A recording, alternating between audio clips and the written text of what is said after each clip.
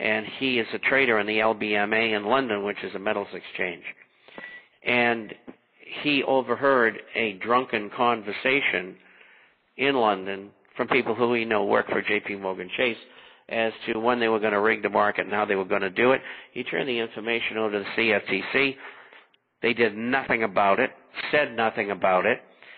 So he had Gatter expose the situation at the April meeting. Now the Justice Department has a criminal investigation against Morgan, which I expect to go nowhere because they're part of the Illuminati as well. And the CFTC, quote, is investigating it. It's been 3 months now, and they have all the evidence. Believe me, they do. And lurking in the background are lawsuits, and these will be class action by several firms. And when they're coming, I don't know, but I'm in close touch with somebody in New York who's in close touch with them. And so that should be exposed. And when it is, Morgan would say that they were working for the government, and the government was the one that did it, so you can't do anything to us. But they will be fined, and they'll stop them from doing it. So that's on the agenda. So the world is short of silver.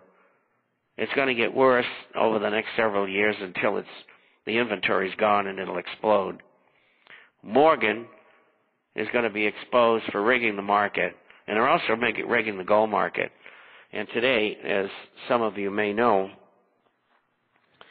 we had a up day in gold and silver. Gold was up $11 at 12.45.10, and silver was up 25 cents at 18.73.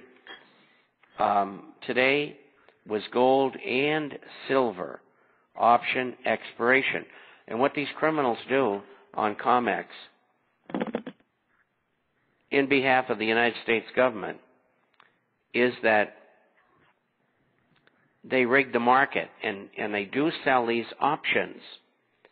And what they want each month when they expire is for the options to buy gold, to buy silver, to expire worthless. So the price of gold and silver are higher than the majority of the option strike prices. They deliberately and criminally drive it down. The CFTC stands there and does nothing. Well, today they got their heads handed to them again.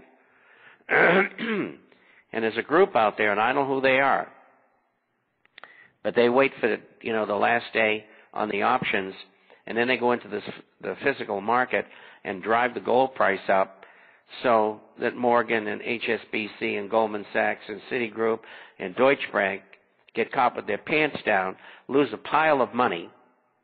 Unfortunately, the American taxpayer, has to pay for it. But the point is, they got creamed today. They probably lost billions of dollars. And gold is headed higher, I can promise you that, as well as silver. Long explanation, but you get the background. Okay, I got my mic went dead. Okay. Here. Well, that means should we get out of gold and silver stocks and go only into physical bullion gold and silver coins? No, I don't think that's a good idea. The real money is made in gold and silver shares. And a deflationary depression between 1929 and 1940, gold doubled. The price of Homestake, which was bought out not too long ago by Barrick Gold, went from $30 a share to $636 a share. During the inflationary recession between 1978 and 1981, the average gold and silver stock went up 40 times more than gold bullion. You want to be 30% in gold and silver coins or bullion and 70% in the shares. And the most lucrative investment in the gold coins is Mint State graded numismatic coins. Don't buy numismatic coins that are not graded, because all they are is bullion coins. And the deal is try to mark them way up and screw you. And you hit the nail on the head there. We have seen this, ladies and gentlemen. It's just like there's seed guys out there that are selling you massive amount of seeds, and they're selling you seeds that are 2 and 3 years old, telling you got a good buy. Stop and think about what you're buying. Non-hybrid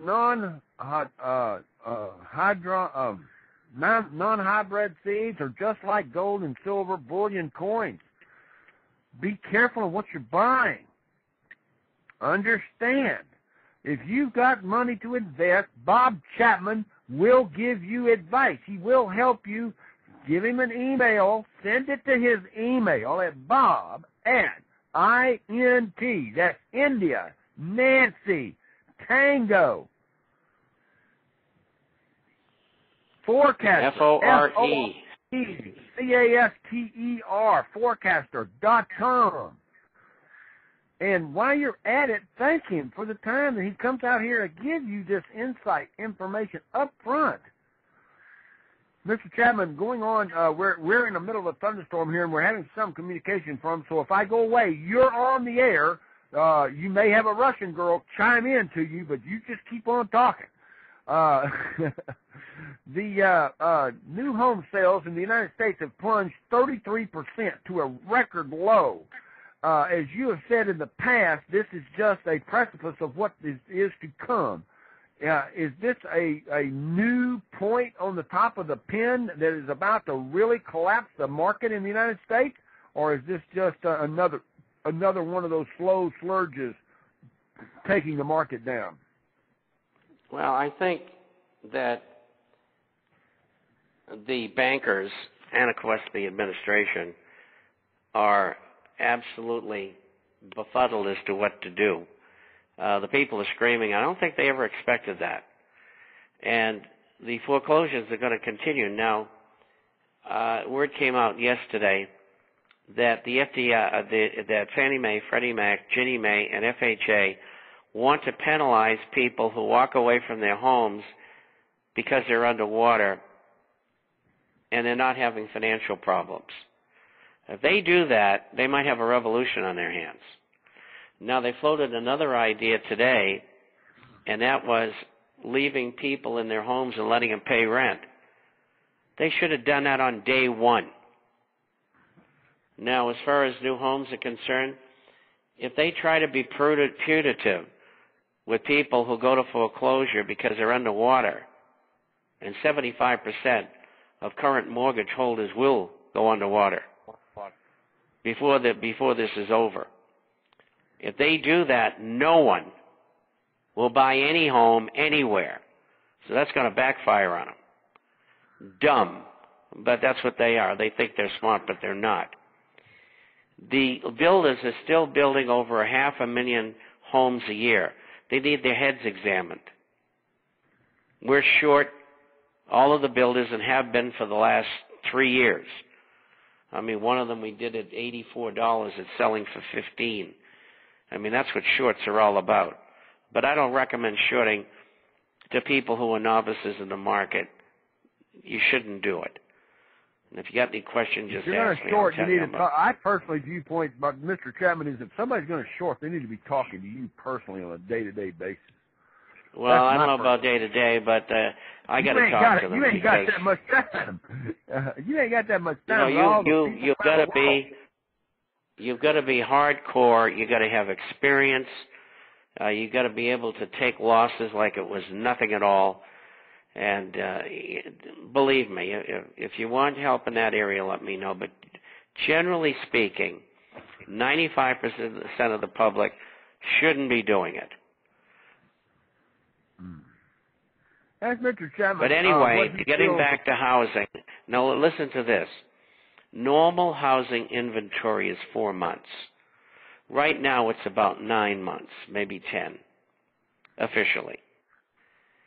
In the next, let's see, 11, 12. In the next 2.5 years, that figure of monthly inventory available for resale will range anywhere from 3 million to 8 million, which will be from 3 years to 8 years. I've seen different figures higher than mine. I said a 3-year inventory. Others are talking 4, 6, and 8. So mine's pretty conservative numbers. But it's going to be disastrous Housing prices are going down at least until 2012 June or 2013, just based on the foolishness that they've just done. And it's going to get a lot worse. You do not want to buy a house. If you want to be a seller and you can get out, do so. Because housing is not going to go up in value. In fact, those with mortgages, I think all of those homes will be nationalized and rented out by the government. And I wrote about that 6 years ago. And when I said Freddie and Fannie were broke, which they were. And now, the government owns them, which means the American taxpayer's got to pay for them. The point here is you stay away from housing.